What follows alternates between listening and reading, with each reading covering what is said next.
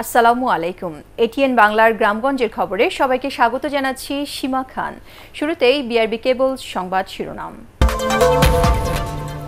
সারা দেশের রাষ্ট্রায়ত্ত পাটকল শ্রমিকদের গোল্ডেন হ্যান্ডশেক দেওয়ার সিদ্ধান্ত সরকারের।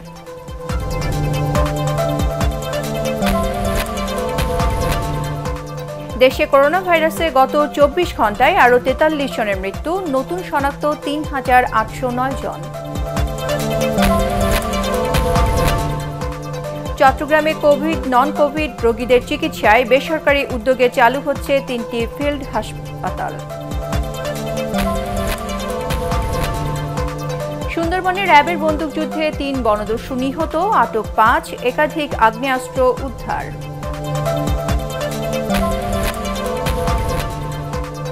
এবং অতিবৃষ্টি আর পাহাড়ি ঢলে বন্যা পরিস্থিতির অবনতি, পানিবন্দী কয়েক লাখ মানুষ, ব্যাহত যোগাযোগ ব্যবস্থা। শুনছিলেন বিআরবি কেবল সংবাদ শিরোনাম। এবারে পুরো সংবাদ। অব্যাহত লোকসানের মুখে সারা দেশের রাষ্ট্রায়ত্ত পাটকলগুলোর 24,886 জন শ্রমিককে গোল্ডেন হ্যান্ডশেক দেওয়ার সিদ্ধান্ত নিয়েছে সরকার। ভার্চুয়াল সংবাদ সম্মেলনে বস্ত্র ও পাটমন্ত্রী গোলাম দস্তগীর গাজী এই সিদ্ধান্তের কথা জানান। তিনি বলেন, গোল্ডেন হ্যান্ডশেকের মাধ্যমে পাটকল শ্রমিকদের অবসরে পাঠানোর পর সরকারি বেসরকারি অংশীদারিত্বের ভিত্তিতে পাটকলগুলোকে আধুনিকায়ন করে উৎপাদনমুখী করা হবে। তখন এসব শ্রমিক সেখানে চাকরি করার সুযোগ পাবেন বলেও জানান পাটমন্ত্রী। বর্তমান সরকার এর আগে রাষ্ট্রায়ত্ত পাটকল বন্ধের সিদ্ধান্ত বাতিলের দাবিতে 1 জুলাই থেকে আমরণ অনশন কর্মসূচির পালনের ঘোষণা দিয়েছে খুলনার 9টি পাটকলের শ্রমিকরা। শ্রমিক নেতারা বলেন, সরকার সিদ্ধান্ত বাতিল না করলে ওই দিন দুপুরের পর থেকেই অনশন কর্মসূচিতে যাবেন তারা। দেশে করোনায় মৃতের সংখ্যা 1700 পার হলো। 24 ঘন্টায় প্রাণ হারিয়েছেন আরও 43 জন। স্বাস্থ্য অধিদপ্তরের অনলাইন বুলেটিনে জানানো হয়, নতুন করে ভাইরাস শনাক্ত হয়েছে 3,809 জনের শরীরে। মোট আক্রান্তের সংখ্যা 1,37,787। বিস্তারিত একরামুল হক সায়েমের রিপোর্টে। দেশে করোনা সংক্রমণ ও মৃত্যুর পরিসংখ্যান বাড়ছে প্রতিনিয়তই। এর ঊর্ধ্বমুখী রেখা কবে চূড়ায় গিয়ে ঠেকবে তার স্পষ্ট জবাব নেই। সবশেষ 24 ঘন্টায় 1,899টি নমুনা পরীক্ষা করা হয়েছে। এর মধ্যে করোনায় আক্রান্ত হয়েছেন 3,809 জন। শতকরা হার 21.05। আমাদের এ পর্যন্ত পিসিআর পরীক্ষা হয়েছে 7,30,197টি নমুনা এবং এ পর্যন্ত শনাক্ত হয়েছে 1,37,787 জন এবং এ পর্যন্ত শনাক্তের হার 18.87%। দিন যত গড়াচ্ছে দীর্ঘ হচ্ছে মৃত্যুর মিছিল। নতুন করে তাতে যোগ হয়েছে আরও 43 জন। এদের মধ্যে 21 জন ঢাকা ও 10 জন চট্টগ্রাম বিভাগের। এ পর্যন্ত মৃত্যুবরণ করেছেন 1,738 জন। শনাক্ত বিবেচনায় মৃত্যুর হার 1.26%। পরিসংখ্যানে স্পষ্ট দিনকে দিন খারাপ হচ্ছে পরিস্থিতি। সংক্রমণের 112 দিনে মৃত্যুর সংখ্যা 1,738 হলেও এর প্রায় 1/3 মারা গেছেন জুন মাসে। জুনের 27 দিনে মৃত্যু হয়েছে 1,088 জনের। শেষ এক সপ্তাহে মৃত্যু 350 মানুষের। স্বাস্থ্য অধিদপ্তরের বুলেটিনে করোনায় মৃত্যুবরণকারীদের দাফন বা সৎকারে মানবিক হওয়ার আহ্বান জানানো হয়। প্রত্যেক মৃতদেহের প্রতি আমাদের সম্মান জানানো উচিত এবং সঠিকভাবে তাদের সৎকার বা দাফন ক্রিয়া চালানো দরকার। সেজন্যই যথাযথভাবে সাহায্য করা, একটি মানুষ মারা গেলে বা মৃতদের যেন যথাযথভাবে সৎকার হয় সেই ব্যাপারে সবাইকে সাহায্য করবার জন্য আহ্বান জানাচ্ছি। বুলেটিনে আরও জানানো হয়, 24 ঘন্টায় করোনা থেকে সুস্থ হয়েছেন 1,409 জন। একরামুল হক সায়েম, এটিএন বাংলা, ঢাকা। উদ্বেগজনক হারে বাড়ছে করোনা ও এর উপসর্গ নিয়ে মৃত্যুর সংখ্যা। গত 24 ঘন্টায় সারা দেশে করোনায় 18 এবং এর উপসর্গ নিয়ে 15 জন মারা যাওয়ার খবর পাওয়া গেছে। এর মধ্যে কেবল কুমিল্লাতেই উপসর্গ নিয়ে মারা গেছে 6 জন। সিলেটে এক চিকিৎসক এবং মানিকগঞ্জে মারা গেছেন এক পুলিশ কনস্টেবল। প্রতিনিধিদের তথ্য ছবি নিয়ে বিস্তারিত জানাচ্ছেন মইনুল আহসান। কিছুতেই নিয়ন্ত্রণে আসছে না করোনায় মৃত্যু ও আক্রান্তের সংখ্যা। 24 ঘন্টার ব্যবধানে কুমিল্লা মেডিকেল কলেজ হাসপাতালে করোনা উপসর্গ নিয়ে প্রাণ গেছে 6 জনের। এদের মধ্যে 4 জন পুরুষ ও 2 জন মহিলা। এ পর্যন্ত এই হাসপাতালে করোনা ও উপসর্গ নিয়ে মারা গেছেন 118 জন। জেলায় করোনায় আক্রান্ত ৩,০৭৪ জন। সিলেটে করোনায় ৩ জন ও উপসর্গ নিয়ে মারা গেছেন ওসমানী মেডিকেল কলেজ হাসপাতালের মানসিক রোগ বিভাগের অবসরপ্রাপ্ত অধ্যাপক ডাক্তার গোপাল শঙ্কর দে।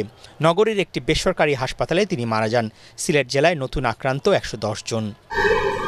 চট্টগ্রামে করোনায় প্রাণ হারিয়েছে আরও ৪ জন। নতুন করে শনাক্ত হয়েছে ৬৪ জন। এ নিয়ে চট্টগ্রামে করোনায় আক্রান্তের সংখ্যা দাঁড়ালো ৭,৬89। খুলনায় করোনায় ১ জন ও উপসর্গ নিয়ে খুলনা মেডিকেল কলেজ হাসপাতালে আরও ২ জনের মৃত্যু হয়েছে। গত ২৪ ঘন্টায় খুলনায় ১৩৪ জন সহ বিভাগের ১০ জেলায় ২৫৯ জন নতুন রোগী শনাক্ত হয়েছে।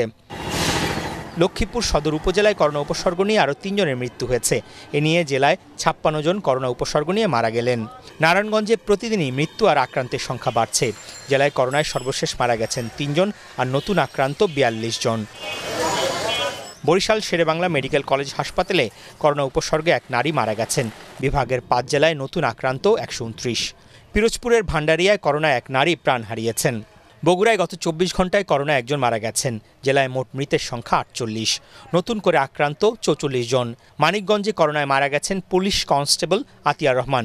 তিনি জেলা পুলিশ কন্ট্রোল রুমে কর্মরত ছিলেন। ময়মনসিংহের ত্রিশালে করোনায় ১ জনের মৃত্যু হয়েছে। ময়মনসিংহ বিভাগে গত ২৪ ঘন্টায় নতুন করে আরও ৬৩ জন করোনা শনাক্ত হয়েছে। ফেনী জেলা আওয়ামী লীগের সভাপতি অ্যাডভোকেট আকরামুজ্জামান করোনায় মারা গেছেন। তিনি ঢাকার সিএমএইচে চিকিৎসাধীন ছিলেন। গোপালগঞ্জে করোনায় ১ জনের মৃত্যুর খবর পাওয়া গেছে। এদিকে ব্রাহ্মণবাড়িয়ায় ৬০, রাজবাড়ীতে ৫৭, রংপুরে ৩২, পটুয়াখালী ৮, নেত্রকোনায় পুলিশ স্বাস্থ্যকর্মী সহ ১৬ জন এবং শরীয়তপুরে ৫৯ জনের করোনা শনাক্ত হয়েছে। মইনুল আহসান, ATN বাংলা। চট্টগ্রামে করোনা ভাইরাসে আক্রান্তের সংখ্যা দিন দিন বাড়তে থাকায় চিকিৎসা দিতে হিমশিম খাচ্ছে সরকারি বেসরকারি হাসপাতালগুলো। এই অবস্থায় প্রাতিষ্ঠানিক ও ব্যক্তি উদ্যোগে চিকিৎসা সেবায় এগিয়ে এসেছেন কয়েকজন। চট্টগ্রামের ফৌজদার হাটের পর এবার বন্দরনগরীর পতেঙ্গা ও হালিশহরে হচ্ছে আরও ৩টি ফিল্ড হাসপাতাল। চিকিৎসা সেবা নিয়ে চরম হতাশার মাঝে এমন উদ্যোগ আশা জাগাচ্ছে সবার। চট্টগ্রাম থেকে আরও জানাচ্ছেন সৈয়দ তামিম মাহমুদ।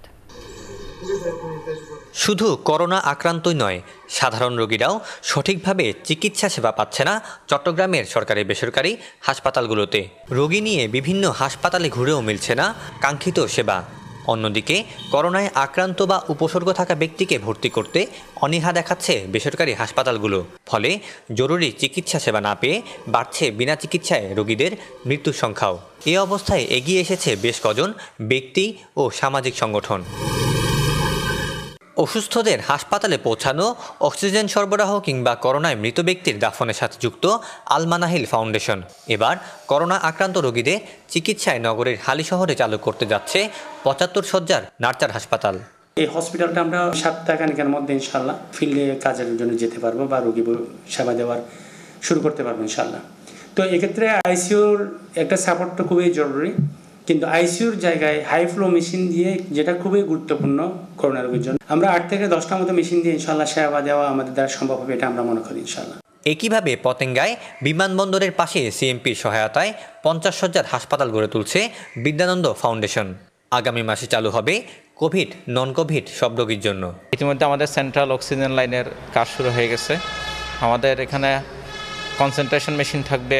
আইসিইউর বিকল্প হিসেবে এখন সারা বিশ্বে যেটা ভাবা হচ্ছে হাই ফ্লো ন্যাসাল ক্যানুলা, সেটার ব্যবস্থা থাকবে। কাঠগড় এলাকায় পতেঙ্গা উচ্চ বিদ্যালয়ে এক চিকিৎসকের উদ্যোগে হচ্ছে আরেকটি হাসপাতাল।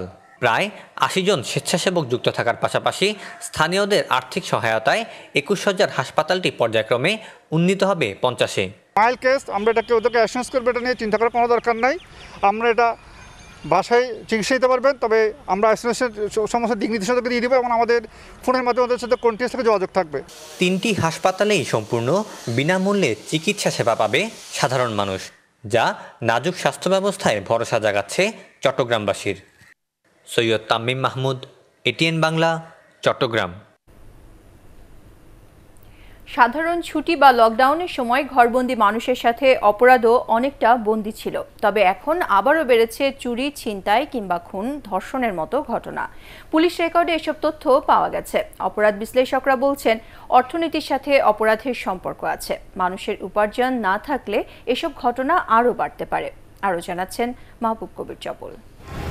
সাধারণ ছুটি বা লকডাউনের সময়ের পত্রিকাগুলোর শিরোনাম দেখছিলাম। যেখানে বেশিরভাগ জুড়েই ছিল করোনা ব্যবস্থাপনা আর সতর্কতার খবর। তবে লকডাউন তুলে নেওয়ার পর আবারও অপরাধের খবর শিরোনাম হতে শুরু করেছে। এর মধ্যে দেশ জুড়ে আলোচনার সৃষ্টি করে মাত্র ৪৩,০০০ টাকার জন্য বন্ধুকে বাসায় ডেকে ৩ টুকরো করে হত্যার ঘটনা। শুধু এটাই নয়, সারা দেশেই বেড়েছে বিভিন্ন ধরনের অপরাধ। যখন থেকে বাংলাদেশের সাধারণ ছুটি শুরু হয়েছিল, অর্থাৎ মার্চ মাসের ২৬ তারিখ থেকে, এরপরে এপ্রিল মে মাসে আমাদের রেকর্ডেড কেসের সংখ্যা অনেক কমে এসেছিল, প্রায় ১/৩ নেমে এসেছিল। তো আমরা জুন মাসের শুরু থেকে যখন স্বাভাবিক জীবনযাত্রা শুরু করেছি, অপরাধের ধরনটা আবার একই রকম আমরা দেখতে পাচ্ছি। করোনার কারণে বহু মানুষ কাজ হারিয়েছেন। সবচেয়ে বেশি বিপাকে পড়েছেন যারা দিনমজুর তারা। আবার অপ্রাতিষ্ঠানিক কাজ করে যে যুবকরা উপার্জন করত, এখন তাও বন্ধ। বিশ্লেষকরা বলছেন এ ধরনের সংকটে অপরাধ প্রবণতা বাড়ে। ক্রিমিনোলজিতে আমরা এটাকে বলি ক্রাইম অপরচুনিটি থিওরি, যে একটি অপরাধ হওয়ার জন্য দুটো বিষয় দরকার। যিনি অপরাধ করবেন তিনি সেখানে উপস্থিত থাকবেন এবং যে অনুকূল পরিবেশটি থাকবে যেটির উপর ভিত্তি করে তিনি অপরাধটি করবেন। অভাবী মানুষদেরকে তাদেরকে আর্থিক প্রণোদনা সঠিকভাবে দিতে পারে, তাহলে অভাবকে কেন্দ্র করে ছোটখাটো অপরাধের পরিমাণ বা মাত্রা অনেক কমে যাবে। সরকারকে দুটো কাজ করতে হবে, একদিকে আর্থিক অবস্থা নিয়ন্ত্রণ এবং তার সাথে সাথে নতুন ধরনের অর্গানাইজড ক্রাইম যাতে ফিরে না আসে তার জন্য কঠোর ব্যবস্থা গ্রহণ। বিষয়টি ভাবিয়ে তুলেছে পুলিশকেও, নিতে হচ্ছে বাড়তি সতর্কতা। চুরি, ডাকাতি, ছিনতাই এই জাতীয় অপরাধের প্রবণতা বাড়তে পারে, সেটার জন্য আমরা প্রস্তুত আছি। এই ধরনের অপরাধ প্রতিরোধের ক্ষেত্রে মূলত এলাকাভিত্তিক পুলিশ পেট্রোলিংটা বাড়াতে হয়, আমরা সেগুলো করে যাচ্ছি। এছাড়া মানুষকে সম্পৃক্ত করা, মানুষকে সচেতন করা, সেজন্য আমরা বিট পুলিশিংয়ের কার্যক্রম শুরু করছি। সরকার অবশ্য বলছে জীবন ও জীবিকার সমন্বয় করতেই লকডাউন তুলে নেওয়া হয়েছে। মাহবুব কবির চপল, ATN বাংলা, ঢাকা। অতিরিক্ত বৃষ্টি আর উজানের পাহাড়ি ঢলে দেশের বন্যা পরিস্থিতির অবনতি হয়েছে। পানিবন্দী কয়েক লাখ মানুষ। অস্বাভাবিক পানি বাড়ায় বিপর্যস্ত হয়ে পড়েছে প্লাবিত এলাকার যোগাযোগ ব্যবস্থা। দুর্গত অনেক অঞ্চলের মানুষকে এরই মধ্যে নিরাপদ আশ্রয়ে সরিয়ে নেওয়া হয়েছে। আরও জানাচ্ছেন জাহিদুল আলম। কুড়িগ্রামে বন্যা পরিস্থিতির অবনতি হচ্ছে। পাহাড়ি ঢল ও অতিরিক্ত বৃষ্টিতে ধরলা নদীর পানি বিপদসীমার ৬২ সেন্টিমিটার, ব্রহ্মপুত্র নদের পানি চিলমারি পয়েন্টে ৬৪ এবং দুধকুমার নদীর পানি ৫০ সেন্টিমিটার উপর দিয়ে প্রবাহিত হচ্ছে। এ অঞ্চলেই পানিবন্দী প্রায় ১.৫ লাখ মানুষ।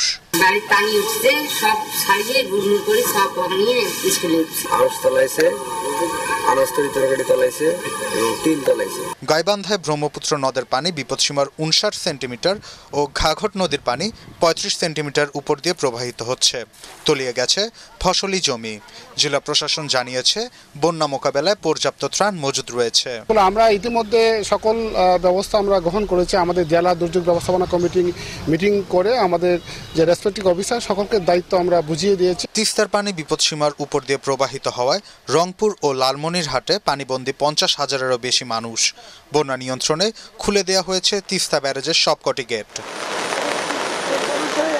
গত ২৪ ঘন্টায় সিরাজগঞ্জ পয়েন্টে যমুনা নদীর পানি ৩৫ সেন্টিমিটার বেড়েছে।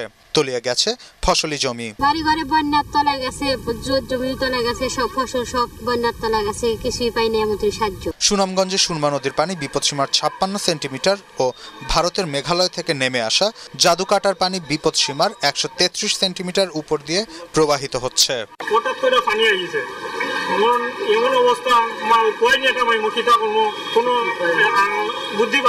কোনো জায়গা মানে টান নাই, সুনামগঞ্জের রাস্তাঘাট ডুবাই পানির নিচে।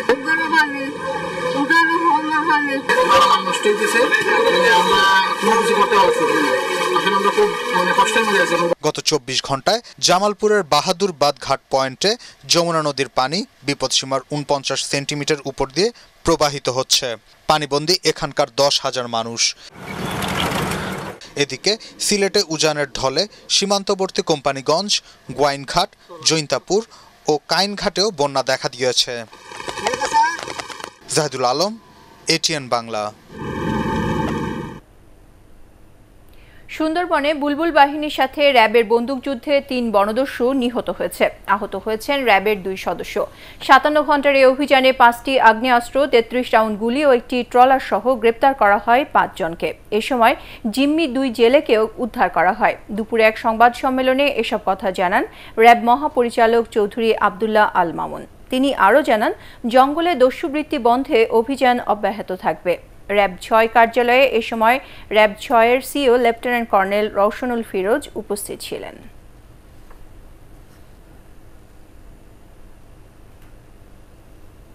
নোয়াখালীতে করোনাজয়ী পুলিশ সদস্যদের সংবর্ধনা দিয়েছে পুলিশ সুপার আলমগীর হোসেন। জেলার বিভিন্ন এলাকার সংক্রমিত রোগীদের জন্য কোভিড-19 পুলিশ অক্সিজেন ব্যাংকেরও উদ্বোধন করেন তিনি।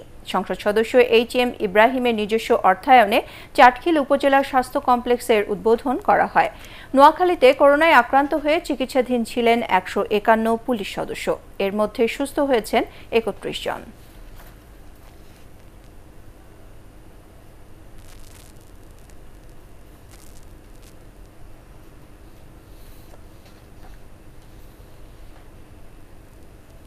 দেশের ৪৬,০০০ গ্রাম পুলিশকে চতুর্থ শ্রেণীর কর্মচারীর পদমর্যাদা দেওয়ার বিষয়টি সরকারের বিবেচনায় রয়েছে বলে জানিয়েছেন তথ্য ও যোগাযোগ প্রযুক্তি প্রতিমন্ত্রী জুনায়েদ আহমেদ পলক। দুপুরে নাটোরের সিংড়া উপজেলা কোর্ট মাঠে ১০২ জন গ্রাম পুলিশের মাঝে বাইসাইকেল বিতরণকালে তিনি কথা জানান। এ সময় আইন শৃঙ্খলা রক্ষায় গ্রাম পুলিশদের আরও সতর্কতার সাথে দায়িত্ব পালনের আহ্বান জানান আইসিটি প্রতিমন্ত্রী। পরে তিনি উপজেলা হলরুমে দুস্থ ও অসহায় নারীদের মাঝে সেলাই মেশিন এবং প্রতিবন্ধীদের মাঝে হুইল চেয়ার বিতরণ করেন।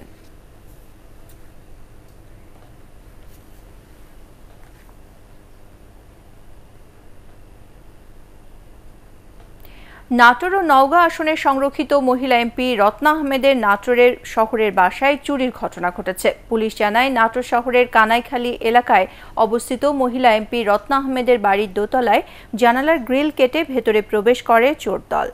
বাসার বিভিন্ন কক্ষের তালা ভেঙে মালামাল নিয়ে যায় চোরেরা। সংসদ সদস্য রত্না আহমেদ জানান, নগদ টাকা ও স্বর্ণালংকার খোয়া গেছে।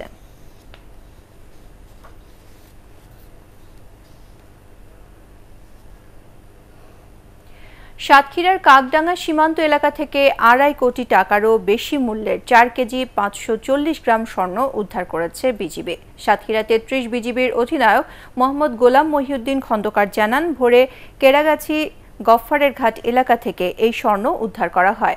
কাকডাঙ্গা বিওপির টহল কমান্ডার হাবিলদার নূর আলমের নেতৃত্বে কেরাগাছি গফফারের ঘাট এলাকা থেকে ২৪টি স্বর্ণের বার পরিত্যক্ত অবস্থায় উদ্ধার করা হয়। সীমান্তে বিজিবির নজরদারি জোরদার করা হয়েছে।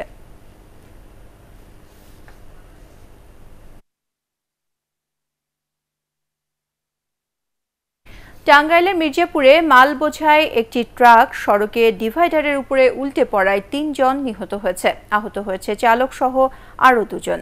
হাইওয়ে পুলিশ জানায়, ভোরে ঢাকা টাঙ্গাইল মহাসড়কে টাঙ্গাইলের মির্জাপুরে পুষ্টকামুরি চরপাড়া নামক স্থানে এই হতাহতের ঘটনা ঘটে। আহতদের কুমুদিনী হাসপাতালে ভর্তি করা হয়েছে। মেহেরপুরে প্রসূতি মায়েদের স্বাস্থ্যসেবা প্রদান করেছে সেনাবাহিনী। দিনব্যাপী এই সেবার উদ্বোধন করেন লেফটেন্যান্ট কর্নেল মোহাম্মদ ইমাম ফখরুদ্দিন। এ সময় তিনি বলেন, মুজিব বর্ষের কর্মসূচির অংশ হিসেবে এ আয়োজনে জেলার প্রায় ৫০০ প্রসূতি মায়েদের সেবা প্রদান করা হবে। গাইনি বিশেষজ্ঞ মেজর শাকিলার নেতৃত্বে একদল মেডিকেল টিম এই স্বাস্থ্যসেবা প্রদান করছে।